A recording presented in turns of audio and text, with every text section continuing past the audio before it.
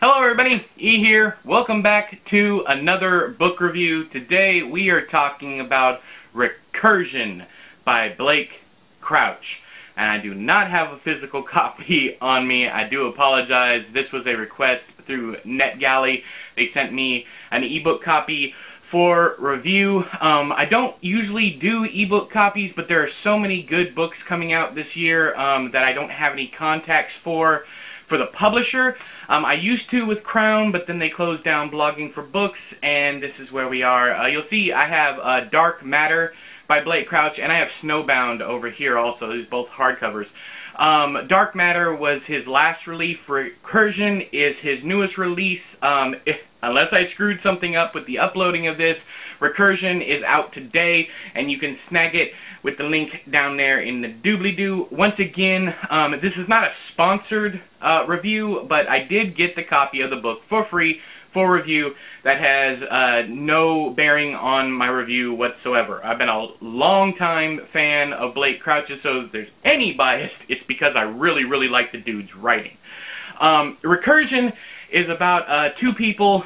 One of them is a cop, one of them is a scientist, I guess you'd call her, and they are trying, well, she is trying to find the cure for false memory syndrome, which is a disease or a phenomenon that's making people remember things that never actually happened, and the other guy is a cop. So, the coolest part about this book for me is it is a fictionalized explanation for the Mandela effect. In case you don't know what that is, you can Google it. You can pause the video and go Google it, or the TLDR, the simplest way I can. The reason why it's called the Mandela effect is because there's a whole load of people who believe that Nelson Mandela died in prison back in the 80s or 90s, something like that. But he didn't die until like a couple years ago. So all these people thought he was dead. They were sure that he was dead, and it's not just one or two people. It's loads of people who believe this. It is hot out here. I apologize. But what Blake Crouch does in this book is he tries to form an explanation for this phenomenon, and it is such a wild, crazy, amazing ride. I normally don't go in for science fiction, but Blake Crouch writes the kind of science fiction I like. Like Pines, his Wayward Pines series. Dark Matter was an exceptional book. I gave both of those, both Pines and Dark Matter, 5 stars. He used to write thrillers, and he was even buddies with J.A. Conrath, who was another thriller horror writer. Actually, I think it was Jack Kilborn is J.A. Conrath's name for his horror line. But they wrote horror and thrillers together sometimes, not all the time. But I've been a fan of Crouch's ever since back then with his Andrew Z.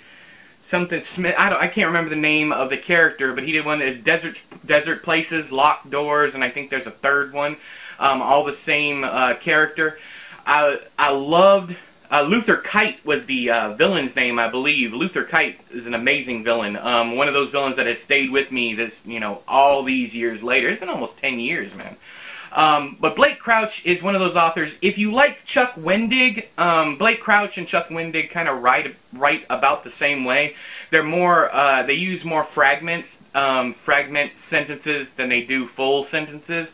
It's a very punchy, almost noirish type of writing, and it can be really, really fun to read. There's less of that in this one. This one is more, it's not really literary, but there's more meat to the actual proceedings, the actual prose. And this is going to sound funny, he uses more words than I have known Crouch to use to tell a story like this. I don't know if that's because he's maturing as a writer. I don't know if it's because his publisher was like, hey dude, throw some more words out there so we can give people more, more content for their buck. I don't know. I did notice that it wasn't that he was wordier, it was that there was more of a literary prose to it than a stripped down, basic, well, it's not basic, don't get me wrong. It wasn't as punchy. It was still great and very quick read, but it wasn't as punchy as, say, even Dark Matter was. Another thing I really, really liked about this book, and it is a testament to, it feels like he took more time with it. He may not have, but it feels like he took more time with it because we got to know the characters better in this one than we normally do. Usually in his old stuff, and I keep looking at these books, I have not yet read Snowbound, but I keep looking at these books back here because he's done good characters before, but these characters felt oddly deeper than his usual characters. There is a sense of maturity to this work that I haven't gotten before from Crouch. And it's not like, you know, a lack of like dirty jokes or brutality or anything like that. It is really hot out here, guys. Sorry. It's not anything like that. What it is there's a slowing down of the process with him in this book. In fact, it's probably going to chase a lot of people away because it takes a really long time for this book to get going. He's building up these two characters, building, and then it takes, I would say, almost into like the maybe 60% into the book does everything start going crazy. But there is a scene in here that is all the better for the character development and the time that Crouch takes with the characters. There's a scene in here, and I don't want to give anything away, man. It's such an amazing scene. I don't even want to like give you an overview or be vague about it. But there's a certain scene in here where everything pretty much comes to a head. Ooh, I'm burning up.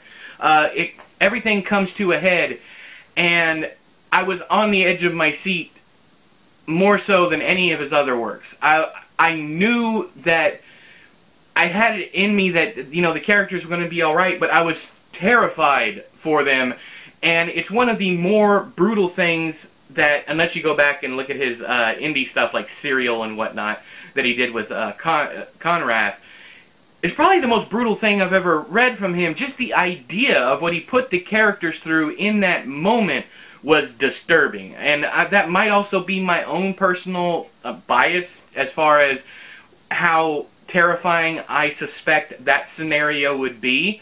And I think I guess I'll put a spoiler section at the end of this because I really want to talk about it. So if you guys, anybody who's watched it, or if you don't mind spoilers, check out the after the outro, after I say my goodbye. There'll be spoilers there at the tag end. But there was quite a bit of character development in this one that I absolutely loved. It's stuff that you don't normally see from him. With Dark Matter, Dark Matter is really speedy. It opens up, it gets going, and it never stops.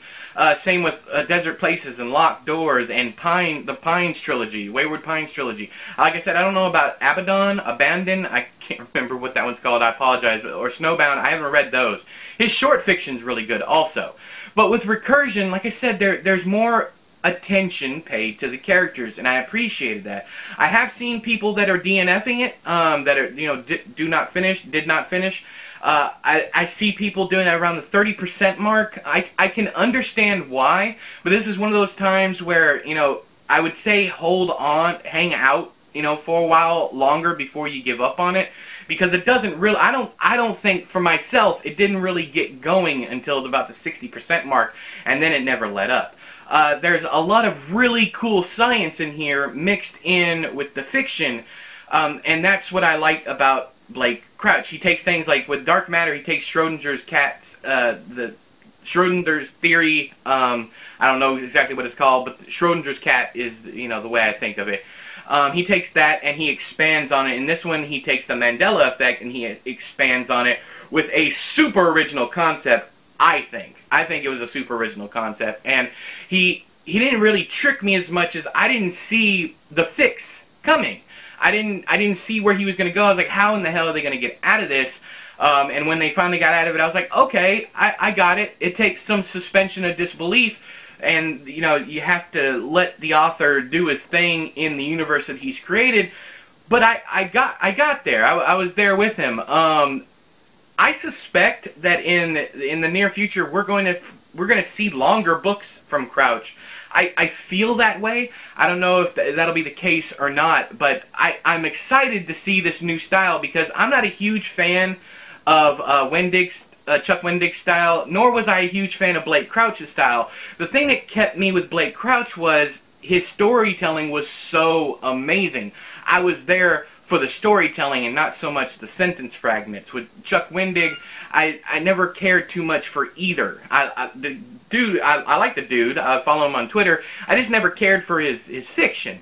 But with this one, I think we're moving to a different... He's evolving again, and I love to watch an author evolve. I don't know, if you guys have read any Blake Crouch, if you've been fans of his for a while, let me know down there in the doobly-doo whether or not you felt the same way I did. If you were disappointed, let me know why you were disappointed. If you gave up, let me know where you gave up. But give me all those comments down there in the doobly-doo. But until next time, I have been E, you have been you, this has been another book review. I'll talk to you guys later. Bye-bye! Man, it is a lot of Jersey. It is... It's hot. I have no idea how hot it is here. I think it's more humid than anything. But anyways, yeah, spoiler alert. This is for spoilers for Recursion. I should have brought a towel with me out here. I'm out in the office. It's not connected to the house. So you guys want to know, what are you talking about out here? Basically, it's a shed. We turned this shed out here in the doohickey. We turned this sumbitch into office, and we put some walling up, and we put a desk out here, put some bookshelves. Now we got ourselves what we call an office. No, but okay, so let's talk. The only bit of spoiler talk that I want to go into is a scene I was talking about. I think it's like chapter 47, 46, something like that. I could be completely wrong, but there's a scene where there's a nuclear explosion off in the distance, and it's just close enough to affect the two main characters. Well, when it hits them, they end up with like automatic radiation poisoning and burns and whatnot. They're touching things, their skin's peeling off. They're rushing to get the female lead back to the chair to travel again, and then but they're dying is what's going on. And that whole scene, man, that scene screwed me up. I was like, are they actually going to make it? Because you never know with Crouch. Crouch will throw a curveball at you there at the last minute and end up killing, a main character or something. So I wasn't sure if they were going to make it. I wasn't sure if he was going to make it, if she was going to make it, what was going to happen. And then the ending finally came, and they had to go into they had